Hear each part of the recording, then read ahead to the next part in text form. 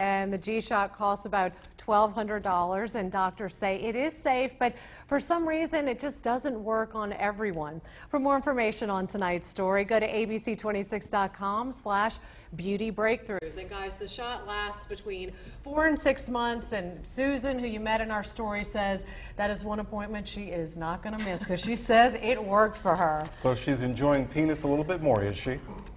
She's enjoying her sex life a little bit more. She and her husband. There's proof then. All right, thank you, Michael. Yes. I hope those doctors are ready for some serious business. I agree. I think the phones are going to be ringing. Yes, they will. Catherine.